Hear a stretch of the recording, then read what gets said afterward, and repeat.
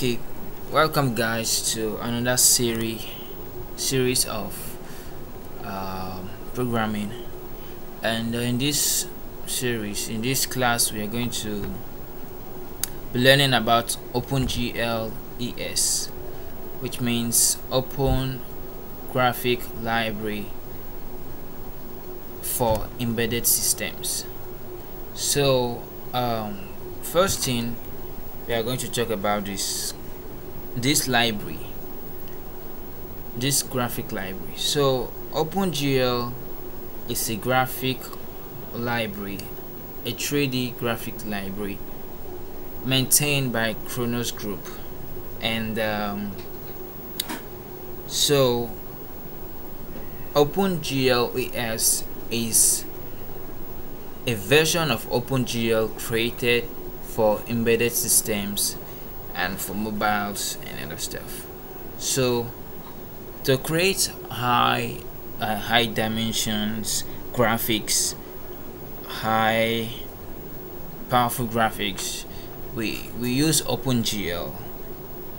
So we also have other graphic libraries, some other graphic API that we use, but OpenGL is more like a professional library for games, from any high graphics implementations and other stuff. But we are going to be learning OpenGL ES here, which is the version for mobiles and embedded systems. Okay, OpenGL and OpenGL ES are quite the same, are very well the same. They have the same functions, but OpenGL ES is for mobiles and embedded systems, and we are going to the reason why they have a little bit different is that to start developing graphic in OpenGL ES, you need to adapt to the platform you're developing for.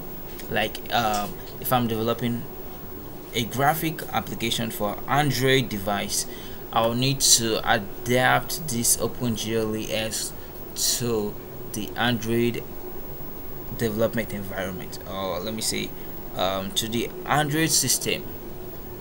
Likewise, the OpenGL ES also to iPhone, to Mac, iPhone, and OpenGL also is for like desktop computers and other stuff.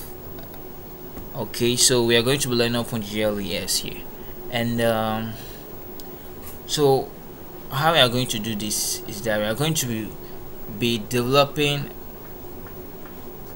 using some examples, going step by step in this tutorial to teach OpenGL ES with Android. So we are going to be developing this learning this tutorial by developing for Android devices.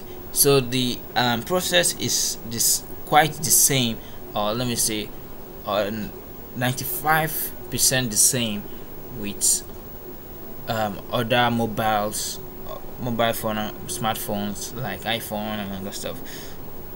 The only difference is that you need to make this graphic application developing to be able to run in that particular platform, particular OS. Okay, so this is a general tutorial, and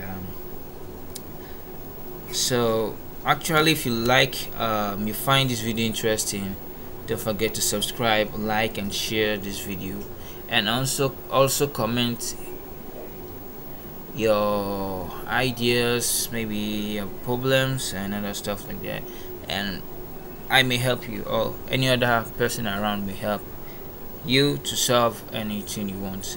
And this video is all for you. It's quite interesting to me to be able to create a video for you guys who are struggling to be able to develop things for your friends, your family, and for yourself. So to make this very quick. And actually, so we are going to be using Android devices, and we are going to start by saying Android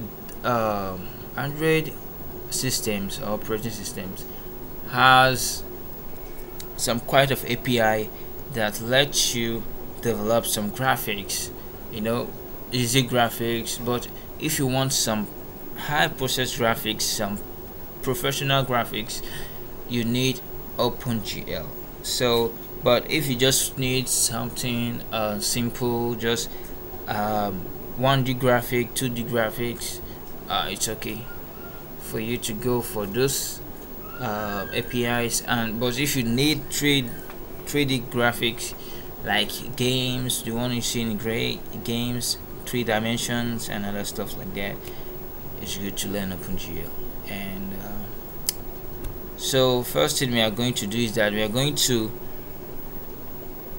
talk about the OpenGL versions that are available. OpenGL ES version that are available. So OpenGL ES, back from the time it was created till now, we have quite some versions. And so the first thing I'm going to say is that Android also has quite of versions. Every version of Android comes with an API level, and also OpenGL ES comes with a version also. And the first version of OpenGL ES was version 1. Yeah, version 1 was for the old smartphones. Like, maybe let's talk about Android. Like Android from version 1, I think version 2 to 3 to 4 will run with OpenGL ES version 1. So if I said I want to develop a graphic application, a 3D graphic application, and I decide to choose OpenGL version 2, I will need to have in my mind, back of my mind, that with OpenGL ES version 2, my application can only run in any Android smartphone that supports OpenGL version 2. So like OpenGL version 2, I would say Android version that's from like 5.0 up can run your Android your graphic application. So anybody that is, if you target OpenGL version 2, which is recommended by Kronos Group and also recommended by Google, which is having Android, you choose version 2, actually your graphic application will run in most of the devices available now, even the new ones coming in. And also, so it's not you can also target OpenGL ES version 3, but it's not really advisable for you to do that, because it's going to only run on the latest, very latest Android devices and other stuff. If you are targeting for iOS, it's going to run in only the latest Android iOS devices.